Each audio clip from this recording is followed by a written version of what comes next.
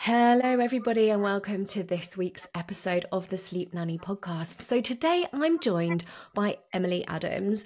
Emily was an early years teacher. She taught primary right through to year 6, and she now teaches and sleep consults. So, she has a great position to talk about all the different things that come up when it comes to teaching, going back to teaching or not after maternity. We're going to talk about all of these things in this episode. So, Emily, a really warm welcome to the podcast. Thank you. You're welcome. So just so our listeners know a bit more about you, Emily, to start with, just take us through that journey, like your teaching journey, really, in sort of like the quick fire mode of like where you've come over the past decade.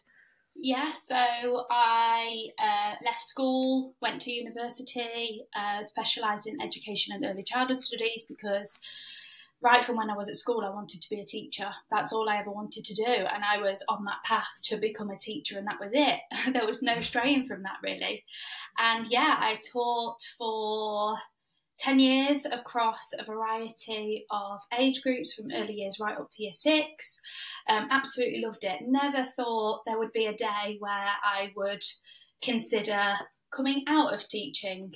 It was when I had my little girl Winter, who's now 3, where things started to change.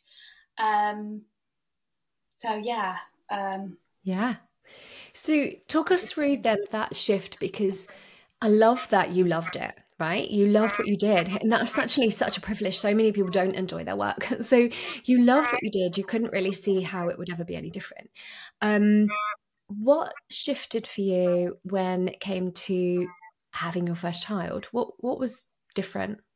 I think with teaching, you have to really, really enjoy it, because there's so much when it comes to teaching. There's so much work you have to do, so much planning, preparation. You've got to love it because you do take work home. And before having a child, that was okay. I loved what I did. I had all the time in the world. It was fine. And then when you have a baby, your priorities change. And, I was on maternity leave, and I started thinking, well, how am I going to be the teacher that I was before having a child? Because now I've got this little person. When am I going to do all that extra stuff involved in teaching? And yeah, it dawned on me that actually, is this the right thing for me to be doing? One of the reasons why I did go into it is because you go into it thinking it's a great job for family life. You think, oh, I get all the holidays, I'll be off when my children are off, I'll get the weekends and things like that. Yeah. But actually, in reality, it doesn't fit around family life at all. And definitely that's what I found. Yeah. Because it's long days, it's long hours.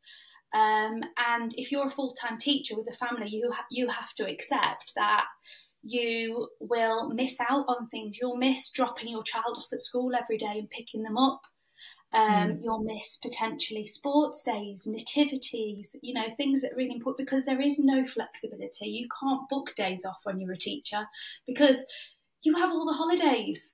And actually, I was getting really resentful of that people said, oh, stop moaning, you've got all the holidays, when actually you end up working through those holidays, and that you're so rigid as a teacher, you can't book a single day off, even, if a wedding came up or an important family birthday and you wanted a day off, you cannot book days off. And that rigidity, I didn't like. Understandably. And I think you're absolutely right, because I used to think before I met so many teachers, and I'm sure lots of people do have that belief, which is what a great career to go into. And especially, you said that from school, you were at school and you thought that's what I'm going to do. That's going to be my path. I know loads of girls I went to school with thought the same. And people sometimes said to me, you should go into teaching.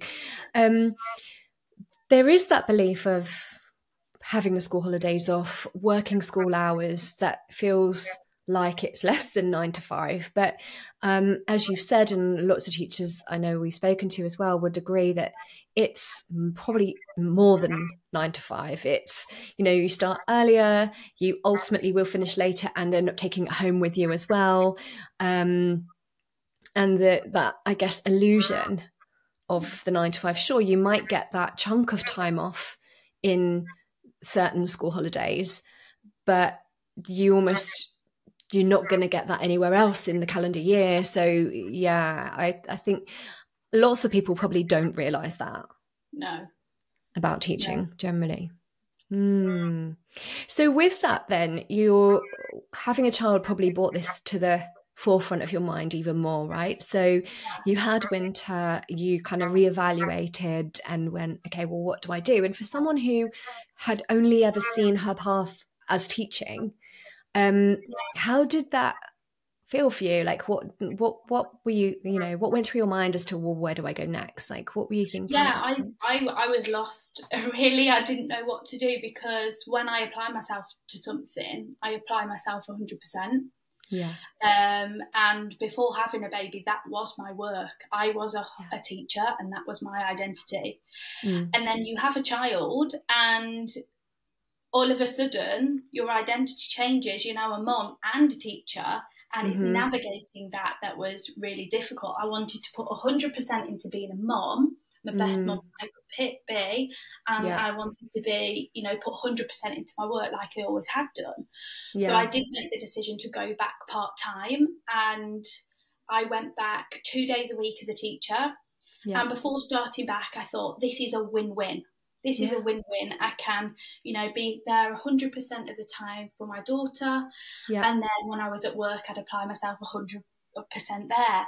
But actually, I had guilt from both sides, because I felt guilty that for 2 days of the week, she would have really long days in nursery. And she really, really struggled with that for a good 2.5 years. We'd have her screaming going into nursery. So I felt the guilt on that end. But also being a part-time teacher, yes, you're not in as many days, but you've still got the responsibility of a whole class. And I felt like I was giving 100% on the days that I was there, but I wasn't giving 100% to my job fully, because I wasn't doing that full role. Yeah. So I had a lot of guilt when I was working part-time, because I went into it with all good intentions that this is going to be right for me. Yeah. But, I'm greedy. I want it all. And everyone says to me, you can't have it all, Emily, but I want it all. I'm greedy. I want to be 100% mum, but I also want to be, ambitious and, succeed in my career. I want both. You can. And you can. I 100% believe that you can. And to that extent, you can have it all, but it's about how you carve that out in a way that fits. And I hear you, because that feeling of, it's almost like a bit of a disalignment. Like, you felt guilty. Instead of it being a win-win, it actually ended up probably being a lose-lose. Like, no matter what I do, I'm going to feel bad. I feel bad if I'm not fully here or fully there. And that's never a good place to be. So what shift did you make with that, when you realized that, okay, I can't really be fully in with this class? Is that when you changed the role of 2 days of teaching to supply? So so at the end of last year, I decided to leave my role at a school that I'd been at for 8 years. I was so happy there, never thought I'd ever leave.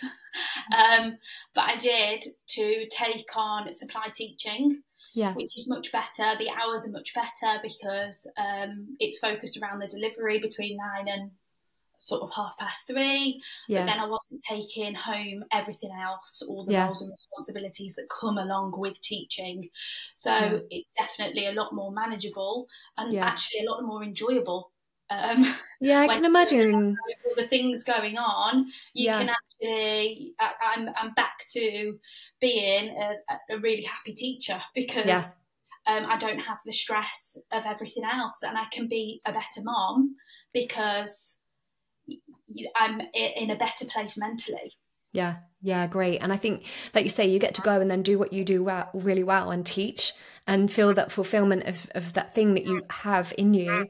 But then you can step away, and the actual class are not your responsibility beyond the hours you're there to teach them, and and provide that service. So I think that's a really lovely balance. And I'm sure there will be lots of teachers thinking, yeah, if only we could all have it like that. But it's great that you found that and made that fit for you. And that was around the same time as becoming a sleep consultant as well. Am I right?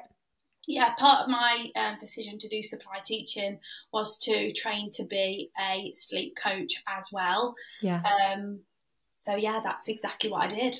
I love that. So you get the best of both worlds now and create more balance. And I think, you know, from in our community, so for our listeners' sake, Emily is one of our franchisees at the Sleep Nanny, and she's not the only one that's come into this from teaching.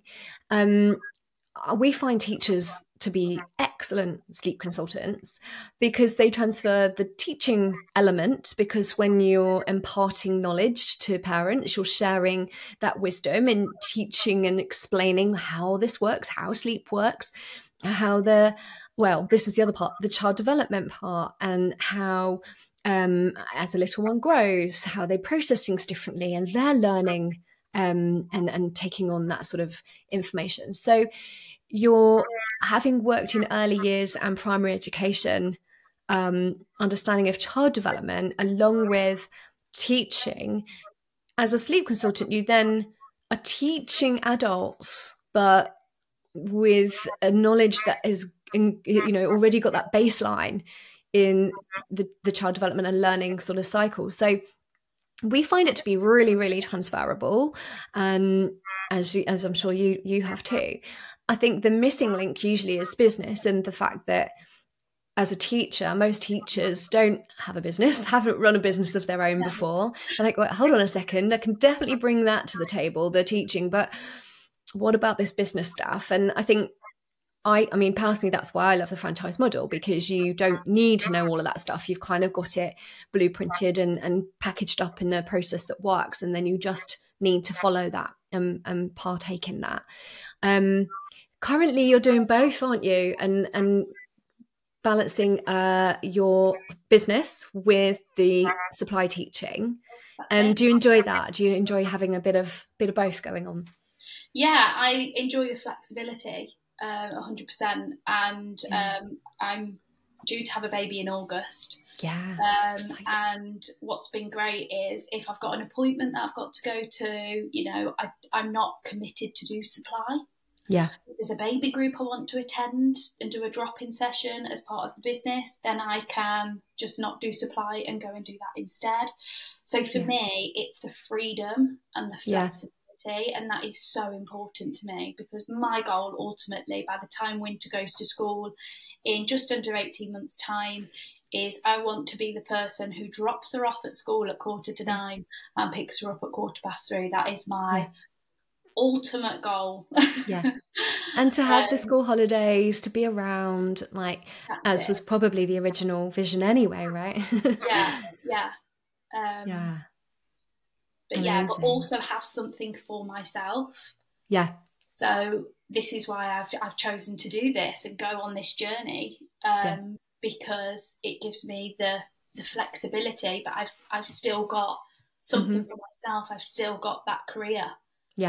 And something that puts your strengths into action. I think that as human beings, one of our needs, one of our 6 core human needs, is growth, and to learn and to grow. And if we kind of just plateau and we're not growing, it just doesn't feel very fulfilling. And the other one of them is contribution, and we forget that, that sort of, whether that's contributing to society, whether it's contributing through our work, like, it's another one of our needs that we can neglect.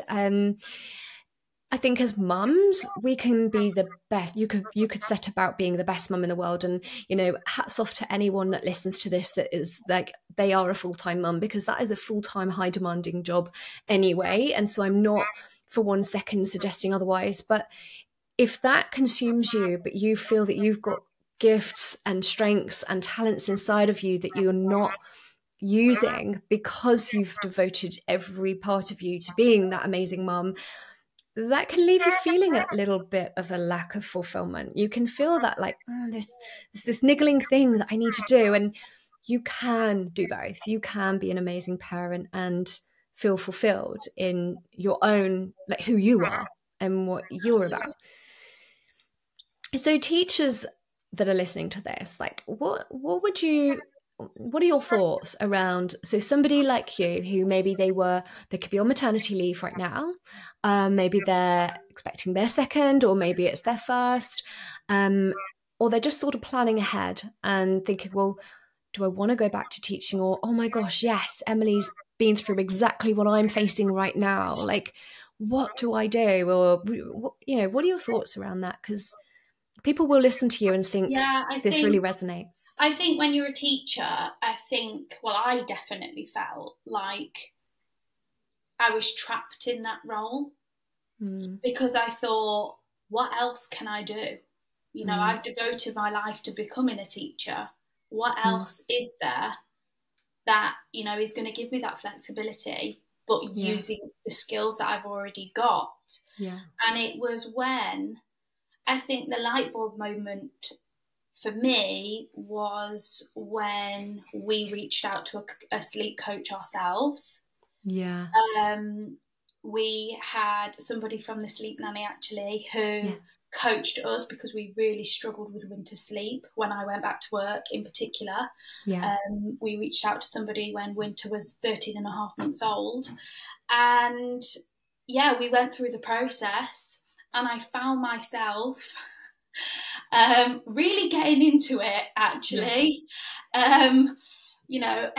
Every step of the way, every single day, I would write things down. I would monitor her progress. I would assess what was working, assess what wasn't working. What can I do here? And I was so reflective. And that came across to the coach. Yeah. And the coach at the time said, you'd make an amazing sleep coach, because all the teacher skills were there, and I was doing it myself. For me, I thought, maybe I could look into coaching, because the skills there really do marry up with teaching. From, if you think about a sleep coach now, you have that initial assessment, and that's when you're identifying your strengths and weaknesses of a current situation. That's exactly what a teacher does when you get your new class, or you start a new topic. You do your initial assessment to see what's going wrong, where the gaps are. That's exactly what you do as a sleep coach at the very beginning. And then before you even start planning your lessons, you look at your end goal. So if you're a sleep coach, you're asking the family, okay, well, where do you want to get to? Where do you see yourself getting to in the next 2 weeks? And for a teacher, that is knowing a year group expectations, knowing where those learners have got to get to. And then, from there, you're forming a plan, which is what teachers do.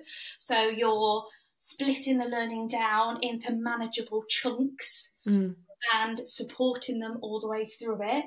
In terms of delivery, so that's like your solution, you're telling parents, you're imparting that knowledge, you're imparting those skills to parents, and that's exactly the same as how teachers would teach in a classroom.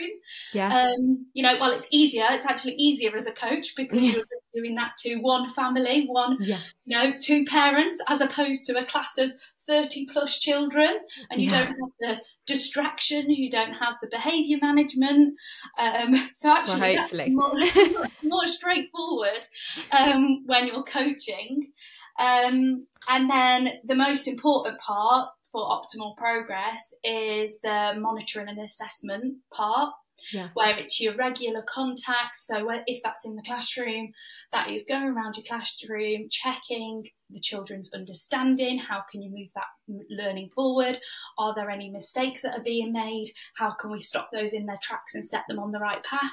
And for a coach, it's that regular contact which gives parents, it keeps them on that right path to making the progress and making sure that they're going in the right direction and that they feel absolutely supported. It's that coaching element for me that where you see that progress. Yeah. 100%. So in terms of all the skills as a teacher to a coach, it's exactly the same. Yeah. If not, it's probably easier as a coach than a teacher, to be honest. And you can carve out your own working terms, your own hours, your price points, you start to then take in some more of that control that then can fit around family. I think any type of coaching really, but with teaching in primary education, you've got the added thing of the subject matter, and the subject matter being infants and children, and understanding how they work. I think it adds that other transferable layer. I'll tell you something actually that we love as well from my perspective is that teachers always make great students.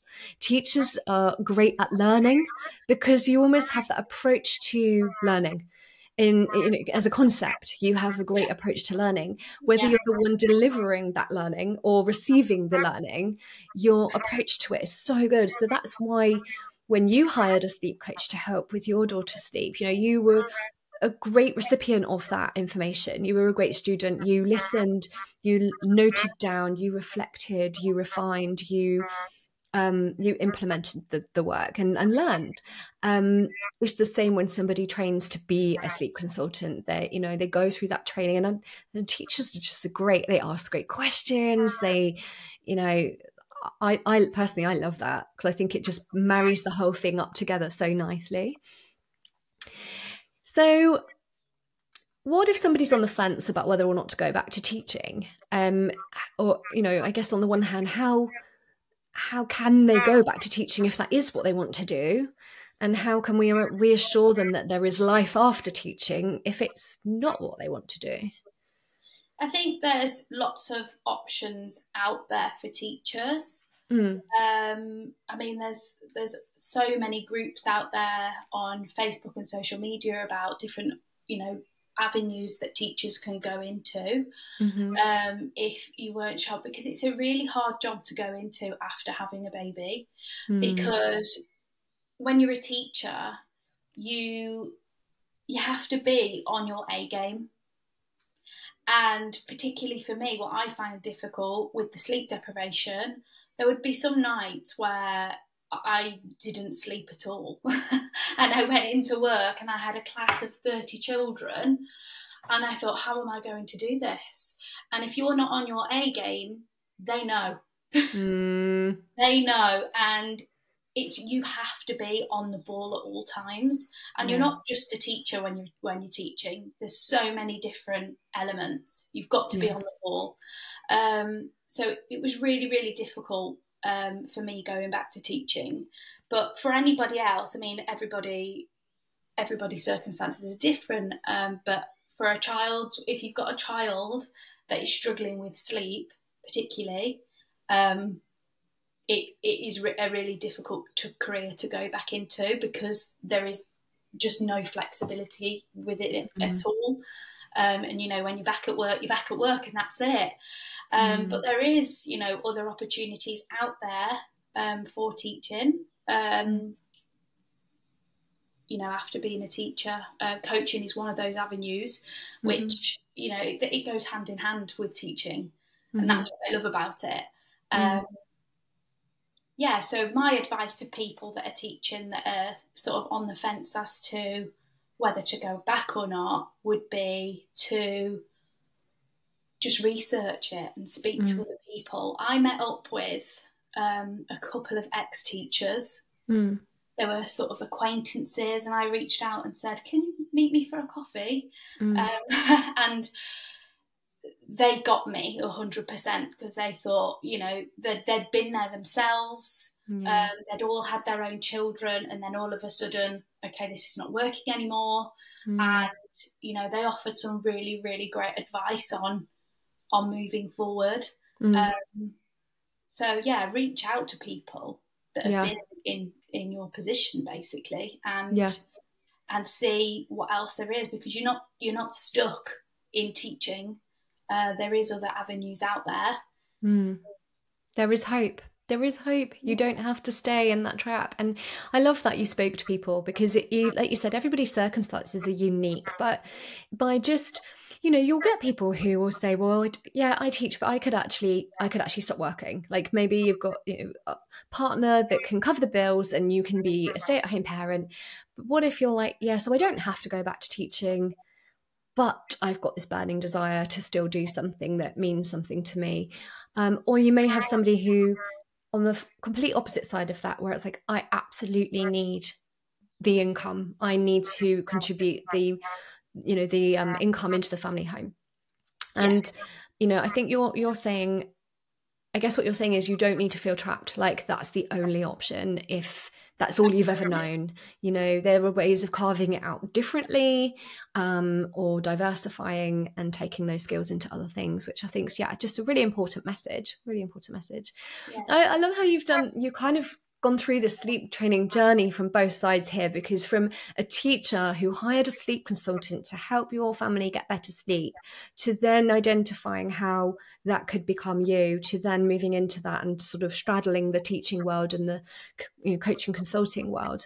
You do offer a really great perspective of all angles there, as some of our other ex-teachers, sleep consultants do.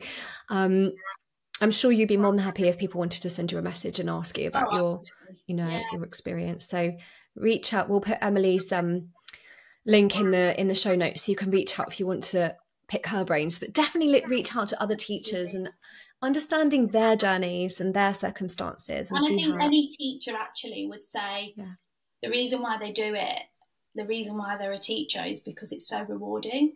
Yeah. But what I found with coaching is that it's so much more rewarding, the impact you have on families through being able to help them through sleep deprivation. Yeah. And, the impact that you have on a child in a classroom, they might not remember you in 20 years' time when they grow up. But I know we will always remember the sleep coach that we had when we were going through that. Because it was so valuable to us, and we can't thank her enough for getting us through that. And as a coach now, doing the same for other families, that feeling of it's just so rewarding. And that's why I love it so much. I love that. There's like you say, you get to work with people at a deeper level, right? You're there in a class with 30 kids and you may make an impact. I don't doubt that you make an impact and that it's rewarding, but it's at a certain level. But you get to go so much deeper when you're closer to a family, and the impact's huge. And I think the ripple effect of that. So, in situations with families, you potentially find that you can repair marriages, you can, or reignite relationships because they've been neglected due to exhaustion. You can prevent accidents from exhaustion. But more, I think, long term, you get to help instill healthy sleep in a child from a young age, meaning they're more likely to grow up healthier, happier, and with better sleep for the long term, and therefore more likely to then pass that on down to their children and so on. So it's almost like, I feel like we're like rewiring future generations through the individual families that we get to work with. Yeah. And what really opened my eyes when we went through sleep coaching, within the 2 weeks that we were coached for, the difference in our daughter cognitively was huge. You could see it in that 2 weeks. Because she was having more sleep, she was getting better at sleeping. She absolutely took off. Where I thought, I felt guilty that I hadn't done it sooner, because I am an educator, I am a teacher, and for me, it's all about, it's all about that. It's the best interest of the child, making sure that they are healthy, they're happy, but they are developing. And that's what I didn't realise. I didn't realise how impactful good sleep was. But Because the benefits of it are absolute, and I don't think many people do know the benefits. But from an from an educational point of view, yeah, they absolutely thrive when they get the sleep that they need.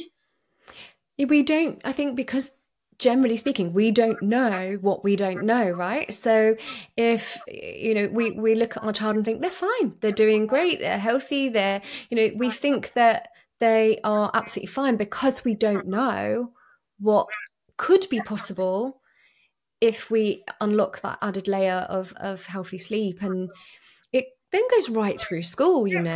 I've spoken to sort of just pre-GCSE age children as well, and they totally don't know that actually, if I go to sleep and have good sleep, I'm going to have better memory consolidation and perform better in exams. Like, it's actually that simple, but it's not widely understood, to be honest. And I think it's absolutely amazing that you could see that as a teacher who understands early years and primary children and development, to see that in your own child in the space of 2 weeks, an uplift in her cognitive, particularly her language. Wow, really? Completely thrived. Wow. So it really is amazing. It really, really is amazing. The benefits are just from an education point of view, from a teacher point of view. I love talking to families about this. Yeah. And I love seeing the impact that has on the child as a whole. It's really incredible. And when you think about what that then unlocks, right? So I'm picturing now a bunch of reception age children in the classroom, a few loads of 5-year-olds, and how many of them are exhausted? Yeah. How many of them are running around, behaviours coming up from a place of being really tired and depleted, health problems, sick days, all these other things that come up. But actually, imagine if they were all getting optimal sleep. There's no perfect, they shouldn't all be identical, but their optimal sleep for each individual child. Can you imagine what a different class you'd be looking at, a different experience that teacher would have? And it would be much calmer. Yeah, I can picture it. But also just the performance. Like, it would be really interesting to do an experiment on a class of, so even 20 kids, and just see over the period of even 2 weeks, would their reading age increase? Would their, speech and language skills, just the things that we typically monitor at that age, what percent? I'd really love to run that experiment. And what's interesting at reception year 1 age, because by this point they've dropped their nap. A lot of children get 30 hours around that age, or just before reception they get that 30 hours, and you could have the best sleeper in the world, really easygoing temperament, they've slept well all the way up, and then they hit 3, they've started getting their funded hours, and then all of a sudden they're waking up in the night regularly because they're starting to get tired, because they're in nursery, they're learning so much, there's so many boundaries when they're in a setting, and it all just gets too much for them.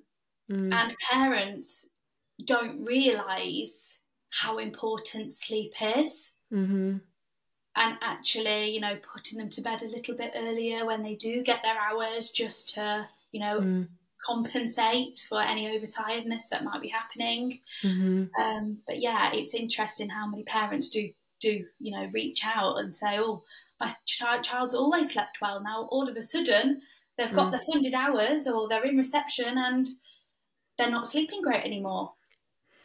Yeah, and it's that counterintuitive thing. I think there's 2 things that come to mind there. One being that it's understanding the hours awake aren't necessarily the same.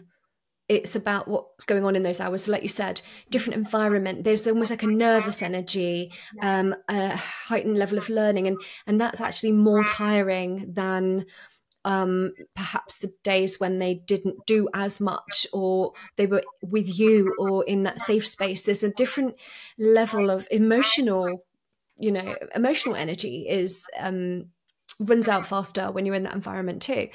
And the other one is I hear this quite often where nursery key workers will go, oh, you get parents that complain and go, oh no, you let them sleep, or vice versa.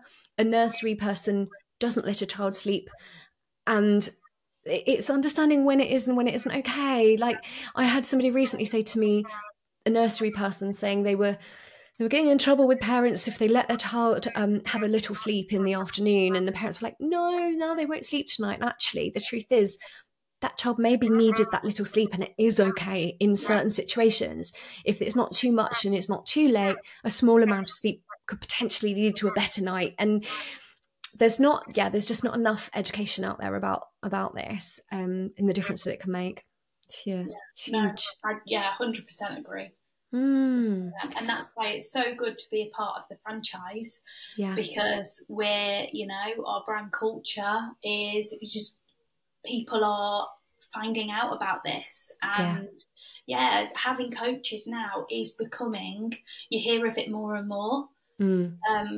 When Winter was 13 months old and someone mentioned it to me, I thought, why hasn't anybody told me about this sooner? I had no idea that there were coaches out there.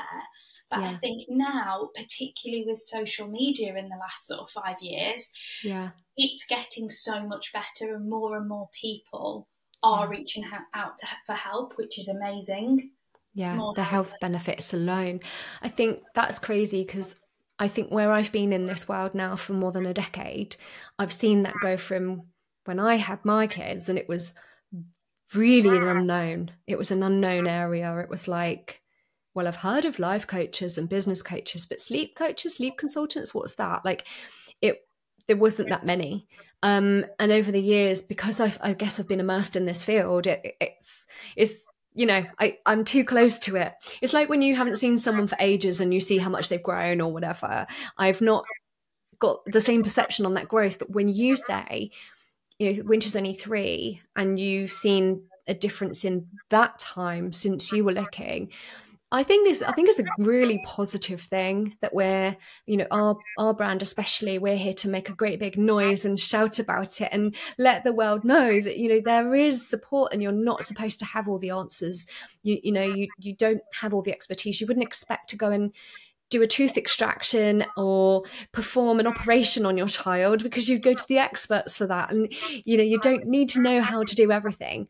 That support with sleep is, and ought to be, a really high priority.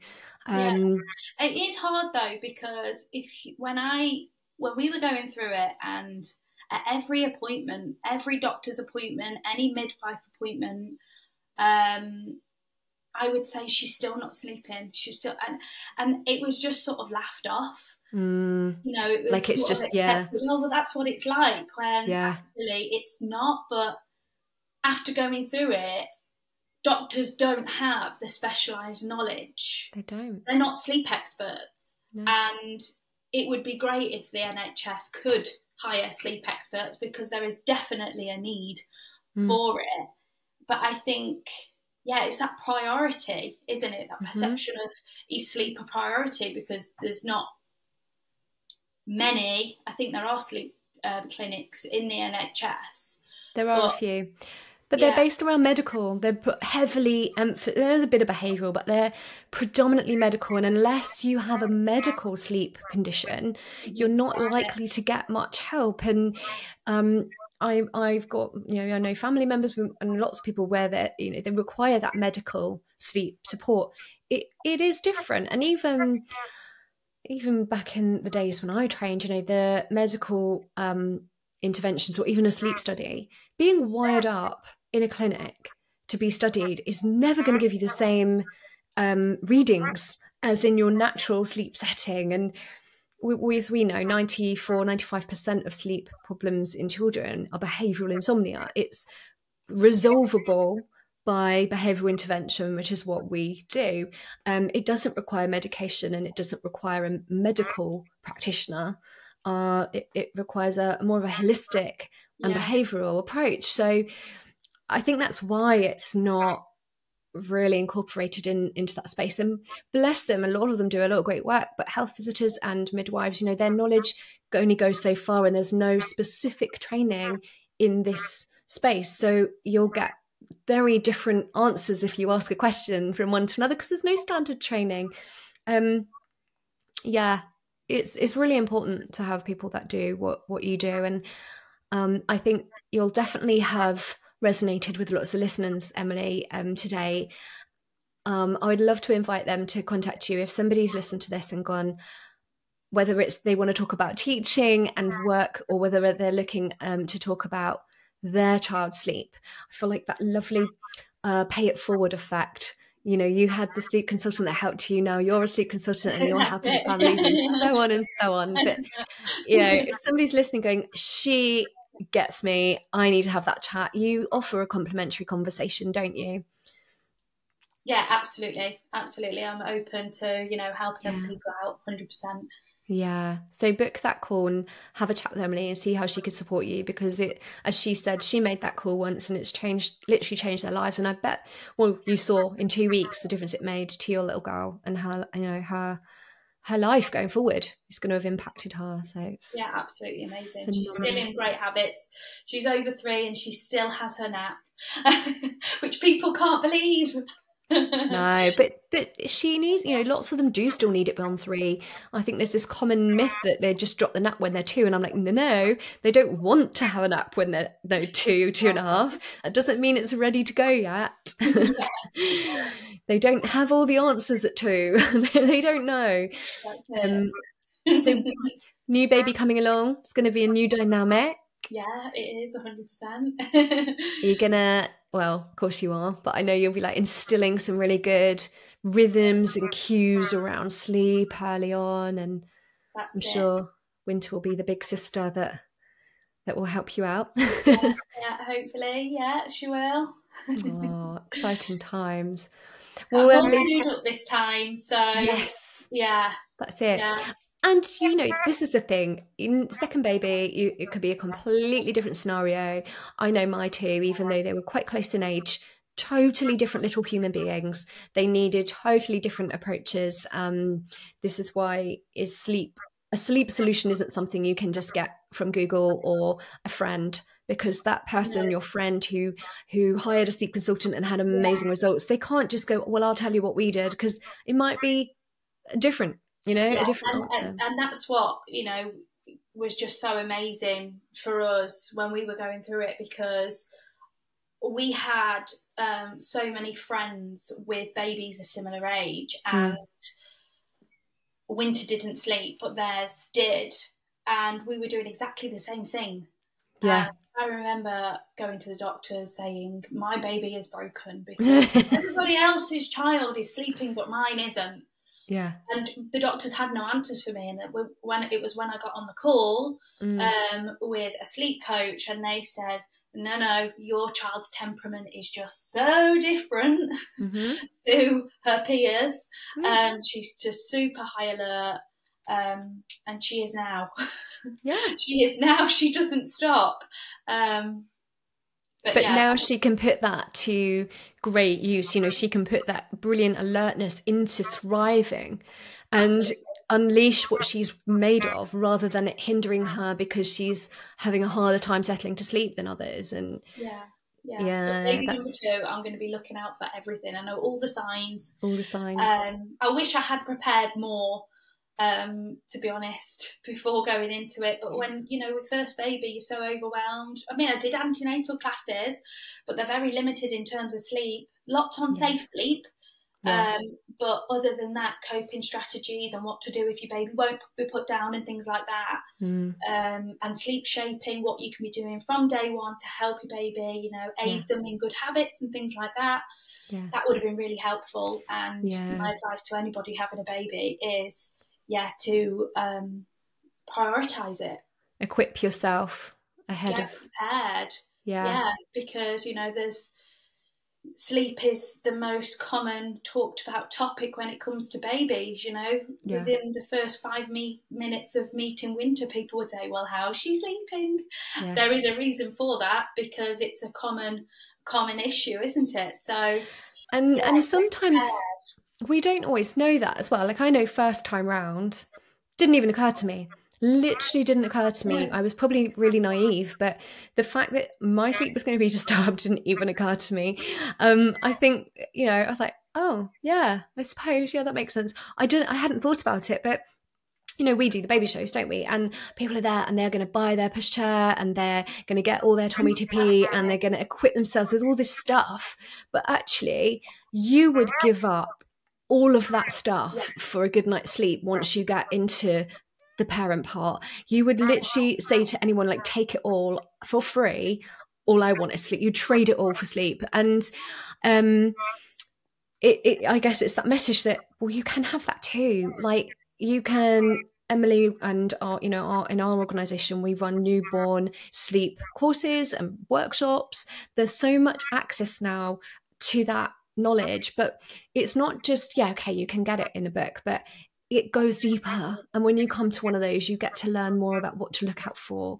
You get to ask questions and interact. And I think that's it's so valuable to, like you say, equip yourself with. And it's not scary either. Like, we don't go, so here's all the doom and gloom about not sleeping. Like, we're going to tell you how to manage it, what the coping strategies are, how you can manage it if you're a solo parent, or if you have help, how you can also take shifts and make this work, and what to expect at each week and at each stage, and how to decode your little one's personality and their character traits. So if you have got one that's not going to sleep so well, or if you've got one that might be a bit easier, and that there's different approaches. Like, you can equip yourself with that before you're shattered.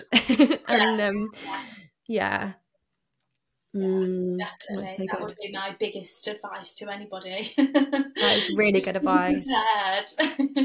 Really, really good advice. Yeah, to be fair, it was after number 2 that I got that help.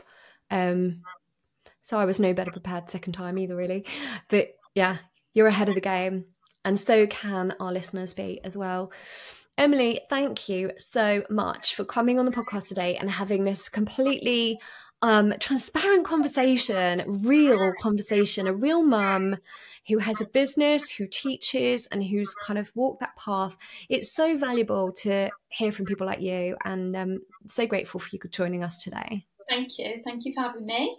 Oh, you're welcome. So link to Emily in the show notes if you want to reach out to her. She is more than happy to chat with you.